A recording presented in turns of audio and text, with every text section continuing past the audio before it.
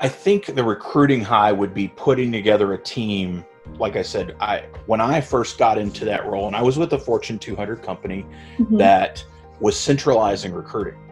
In other words, when I got to that group, pieces and parts were all over the place. And so no one really handled the entire recruiting cycle. Right.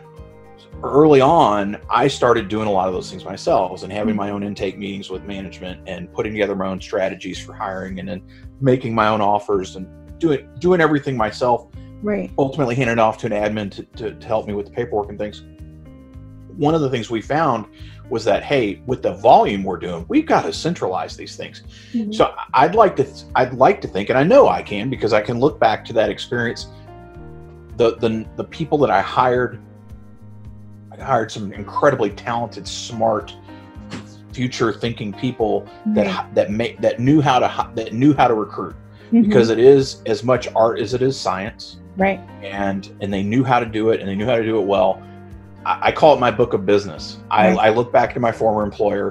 Probably 75% of the people I hired there are still there. Many of them are now in leadership roles. Awesome. And I take great pride in that. You know, they're running recruiting, they're running the diversity components, they're running field offices, like business partner type roles. Yes. I can look at that and say, I knew I was hiring really, really talented people to be in the right places at the right time.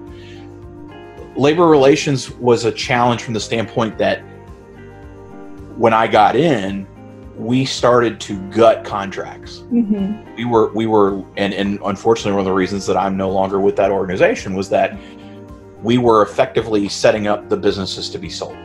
Okay. So if I look and say what was successful, well, I successfully negotiated myself out of a job. Right. Because we were able to get the union and the new employer into a position to come to agreement on some really major changes in those contracts. Again, I wouldn't trade that experience for the world. And I know you and I talked a little bit about union in our conversation on Social Hour.